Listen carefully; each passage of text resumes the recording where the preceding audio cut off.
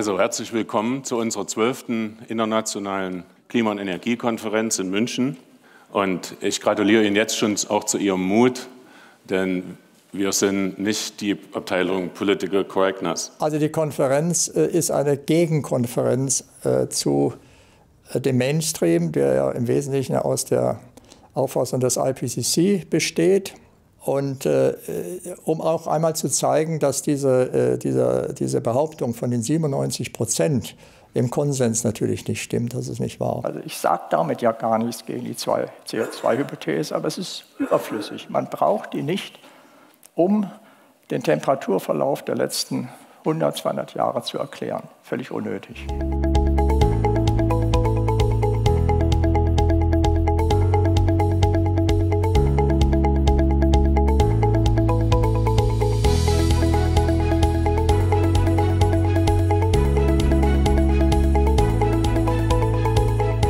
Denn CO2 ist schließlich die Grundlage der Biosphäre, der Grundbaustoff der Nahrungsmittel.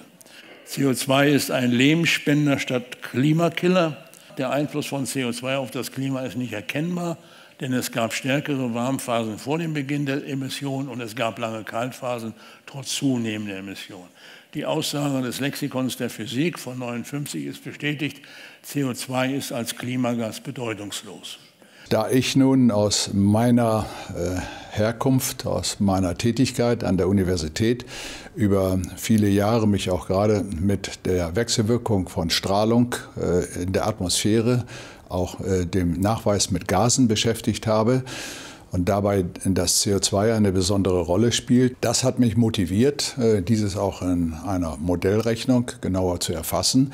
Und dabei kommt man eben zu Werten, die in einer Basissensitivität oder Klimasensitivität auch mit den IPCC-Daten übereinstimmen, aber sehr gravierende Unterschiede sich zeigen in den sogenannten Rückkopplungseffekten, die diese Basissensitivität nochmal verstärken. Dass die Sonne zumindest, sage ich mal vorsichtig, mehr als 60% an Erwärmung über das letzte Jahrhundert beigetragen hat und das CO2 weniger als 40%.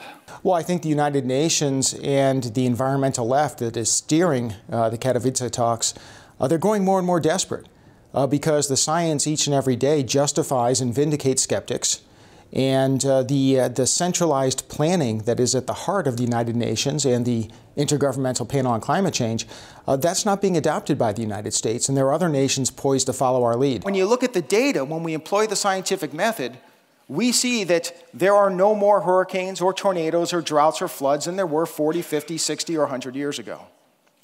That's the importance of standing up for the scientific method. That's the importance of skepticism.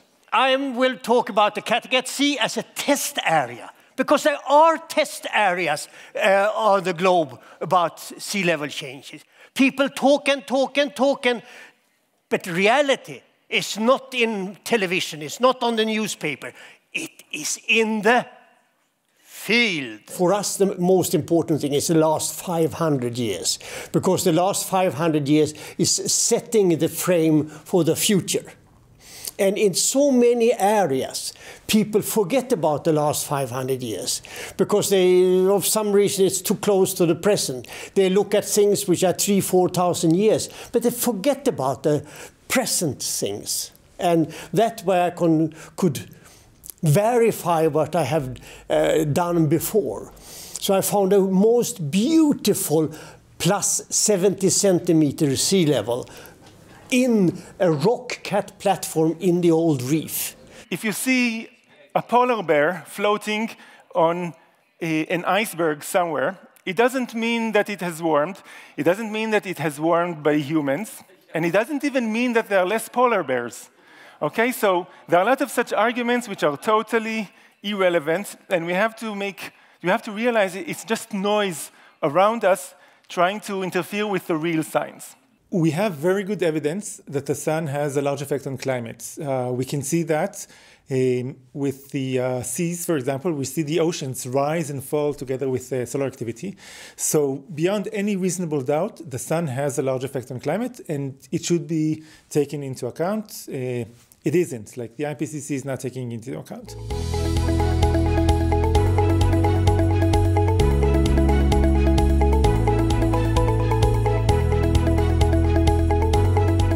We've been working many years trying to understand how the sun can affect climate, and we have worked out a theory or an idea which we now can prove experimentally and observationally and so on, where cosmic rays produce ionization and produce small aerosols, and the aerosols are important for the Earth's cloudiness. And by changing the amount of radiation that comes into the atmosphere, you change effectively the clouds on Earth. Science is not complete when you are happily achieving the results you were expecting. You have to look, dig deeper. You have to measure, calibrate, verify, and validate the numbers. And they didn't do it with the satellites. Und das ist auch wieder hervorragend organisiert und klappt sehr gut und hat in der Öffentlichkeit die gewünschte Wirkung. Denn wenn so viele der Meinung sind, dann muss ja was dran sein. Wie gesagt, es sind immer dieselben. Und so gehen sie weit in unser tägliches Leben hinein. Das, was sich da abspielt, ist die Vorstufe der Abschaffung der Demokratie. Man kann sagen, dass die Austrocknung dieses nördlichen Drittels Afrikas bis heute ein Antrieb ist für die Entwicklung Afrikas. Und das ist ein sehr langer Prozess gewesen und eben wieder schnell.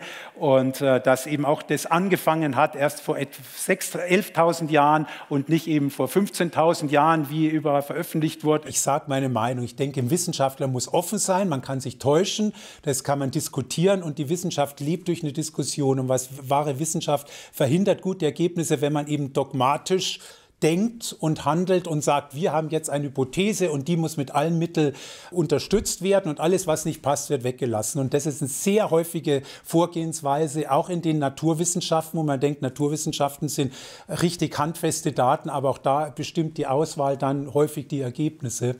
Francis Bacon, he said, the motive of science is to predict the future, to control the future. But is the future deterministic? If not, we can only explain the past.